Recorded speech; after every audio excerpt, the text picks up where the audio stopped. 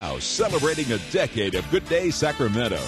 Gary Gelfand, Stephanie Cruz, Ron Jones, and Chris Burrows. Good day, Sacramento! If you're in the mood, you're going out, it's a Friday night, you're listening to KSFM, something like that. But if you're stressed after work, maybe, a little NPR, easy listening. We know that the power of music can really change your mood and help you relax. But can it heal you? One harpist is helping heal some of the smallest and most fragile patients.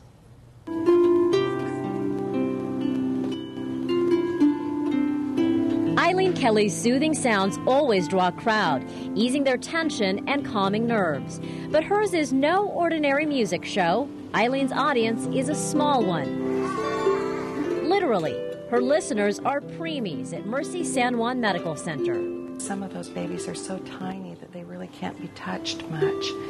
And so what I provide with the music is a sensory experience for them.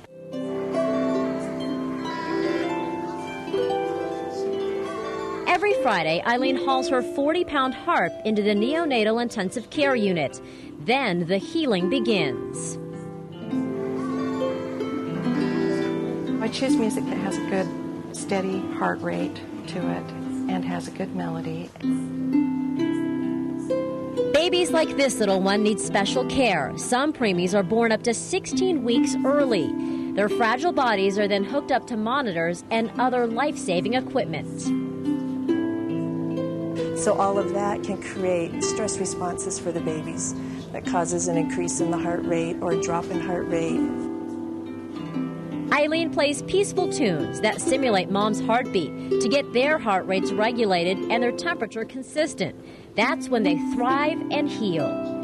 When they're at a stable level there, that helps with their growth, gaining weight, later being able to eat and take their bottles at every feed and not having to be fed through the tubes. While it's not an ideal environment, listening to Eileen's harp is one way the nurses can nurture the preemies. They've been taken from the womb early, and so they don't have that nice, peaceful experience. So we can create that, having Eileen come in and play the harp music for us.